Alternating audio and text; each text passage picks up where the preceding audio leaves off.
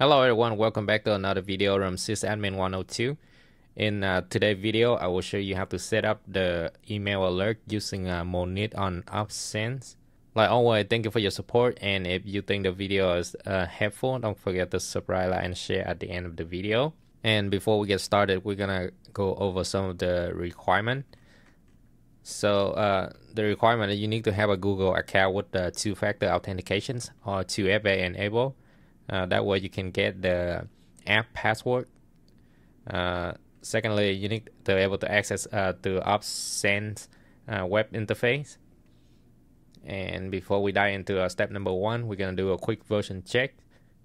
So currently I'm using version 24.7. And like always, before you do anything with your firewall, I highly recommend that you head it over to system and configurations and backups. Make a backup of your configuration, so in case anything happens, you can restore from the last no good configurations.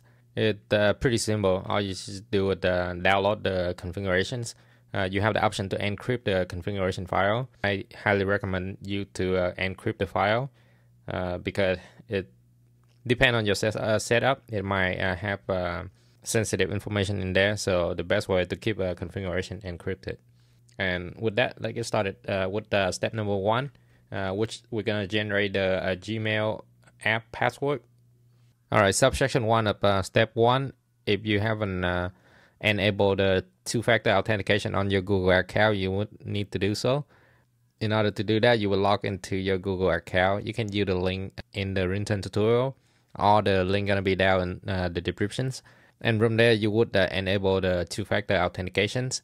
When you've done that, you can go back to the written tutorial and you can select the create and manage your app password. All right, and from here, we're gonna give it a name. We're gonna call it OPNSense SDMP, and we're gonna select create. So keep in mind the Google gonna give you this one-time password.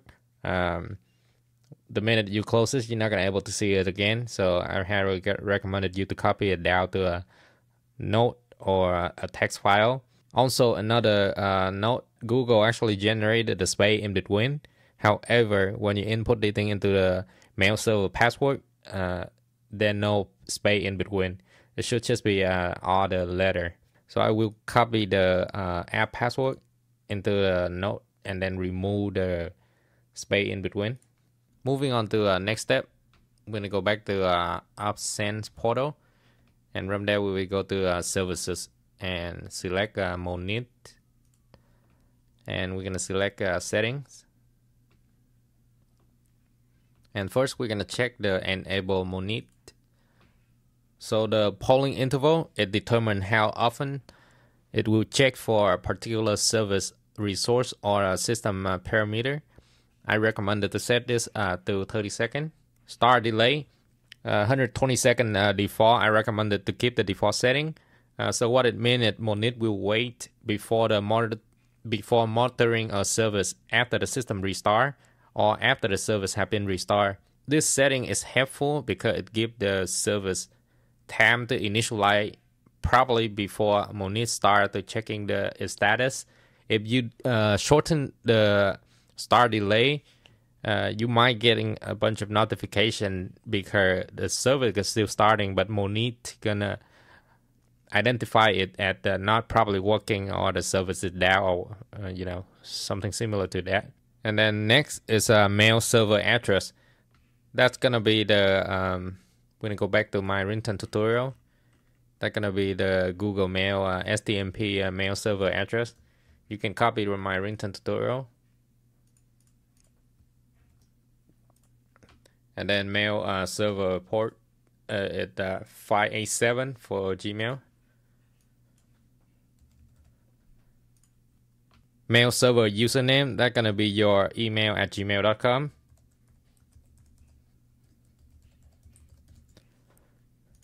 And then mail server password, the password that we generated earlier. Keep in mind that it's not including the space in between. And lastly, we're going to check the mail server SSL connection. And we're going to save it, and we're going to apply the changes. Next, we're gonna set up the alert settings. So I'm gonna go over to alert settings, and then currently at default at root and localhost.local. We can change this to our Gmail. So it's gonna be your email at gmail.com, and then we're gonna select enable alert as well. The not on option, if you check that option, it's basically gonna reverse whatever you choose under the event. So if you select not on, and then let's say you check the action done, so the action done gonna be disregard and everything else gonna be selected. So that's the reverse selections. So we're gonna uncheck that not on. And for the event, you're gonna select the event that you wanna monitor. I'm gonna explain it in another video. That's gonna go in the detail for this one. But for now, we're gonna select Monit instant changes. That's something I wish that option included in here, that the option to test the SDMP mail servers to make sure that the configuration is good. However, they don't have the options. The easy way to test it is to restart the Monit service and set the alert for the Monit instant changes. So that's why when you restart the Monit, you will get the notification from your email. If you don't, then obviously we need to go over the setting and see if is there something that we did incorrectly. All right, in addition to that, I'm gonna select connection fail and content fail, ping fail, link down, and status fail.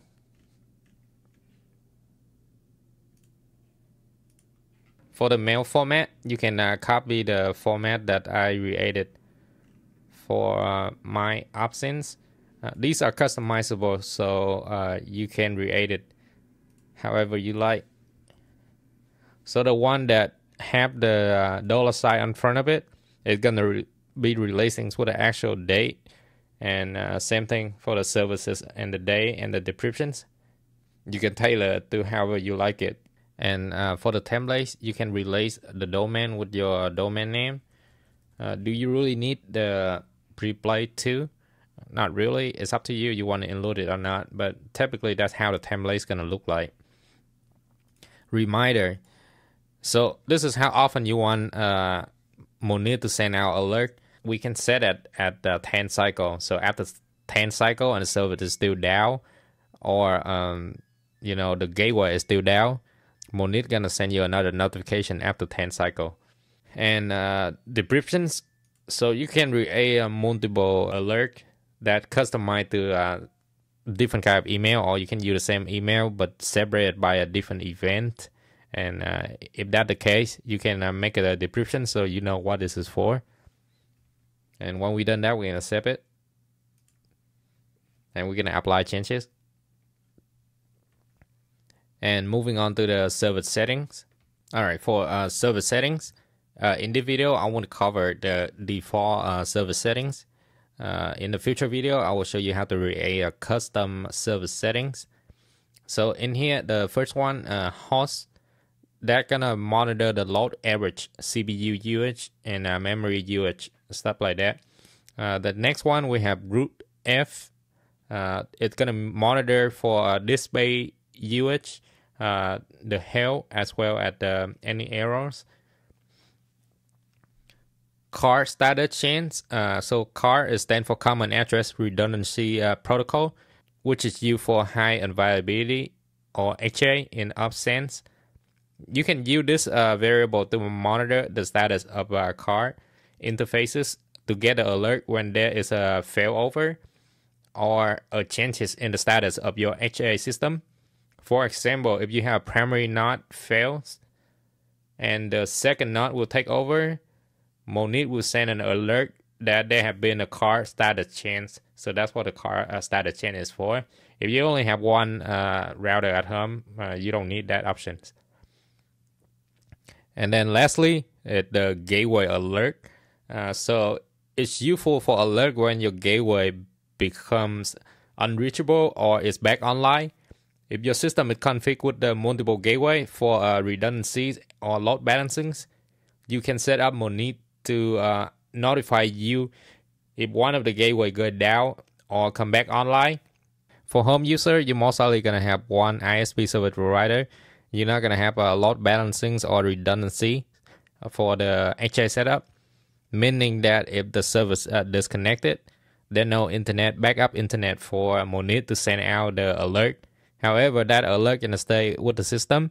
When your internet restore, the connection restore, you will get the notification from Monit. It's gonna be possibly multiple notifications saying that, hey, the gateway is down at this time, and hey, at this time the gateway will restore.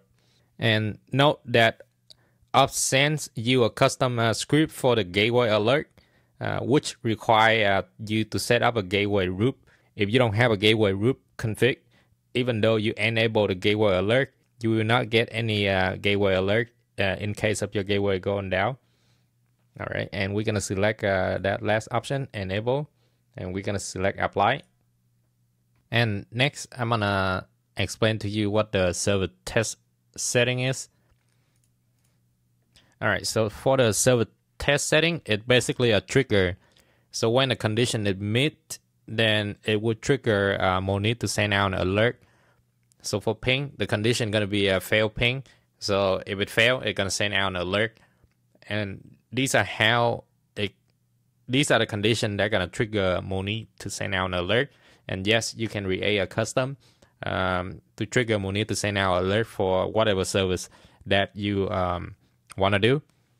And before we're gonna create the gateway route to test it out the setting and make sure that the mail server is able to send out the notifications, I'm gonna show you a few custom server tests as well as server settings. Make sure that you subscribe to the channel. I will release this in the next video. So these are the custom server settings on one of my firewall that running within my home network. And as you see, I created portal fail login attempt, OpenVPN client login, ACME client renew. So somebody tried to attempt to log into my portal. It's gonna send me a notification if it's a fail login. OpenVPN client login. Somebody logging into an OpenVPN server. It's gonna send me a notification with the IP address of the person that logging into my server. And lastly, ACME client renews. So when ACME script execute the renewal script, and if a successful renewal, I'm gonna get a notification saying that it's successful renew the certificate. So in order for this server setting to work, I have to create the custom server test setting as well. And in there, obviously, I created three portal fail login monitoring, OPNSense, OpenVPN client login, and then ACME client renew. I'm still playing around with the try to create more custom alert. If you're interested, make sure that you follow my channel. One of the bad things is there are not a lot of documentations on OPNSense on how to do these. Monit actually pretty customizable. However, you need to know how it works, the condition that gonna trigger the alert, and figure out the logic, how to trigger the alert smartly. And lastly, I'm gonna show you how to create the gateway route. So that's why that we can activate the gateway alert. All right, so when you go to system and we can select gateways, and we're gonna select first, we're gonna check configurations, and then select whichever gateway that you want to receive notifications. And from here, just make sure that the disable gateway monitoring is unchecked. And then we're gonna save it and select apply. And next we're gonna select route, and we're gonna add a new route. I'm gonna call it WAN and tier 1. There are different trigger level. You can select member down, package loss, high latency, packet loss or high latency. I usually select the last one. In here you can input the descriptions or you can leave it blank, totally up to you. Once you've done that, we're gonna save it. And we're gonna select apply changes. All right, so right now the status is online. We're gonna simulate that the gateway is offline. So we're gonna go to configurations, and we're gonna select edit, and then we can select mark gateway as down, accept it and apply. All right, you see the status is down. And if you go down to services and under Monit and under log file, so notice it didn't lock it right away. That's because we set the polling at 30 seconds. So if you shorten the polling, the quicker it's gonna start checking on the service and then start locking it. There we go. So now it's checking on the server and it say that, you know, gateway, GW gateway is down. All right, and now we're gonna go back to system and gateway configurations, and then we're gonna mark the gateway, uncheck the mark gateway as down, and apply changes. All right, and the gateway is up, so we're gonna receive an email saying that, you know, the gateway is down. And then you should receive another email pretty soon that's saying that the gateway is up. So now we receive our second email saying that, you know, the gateway is up now. In the next video, I will show you how to create the custom server setting as well as the server test settings. Like always, thank you for watching and thank you for your support. And I'll see you guys in the next video. Bye bye.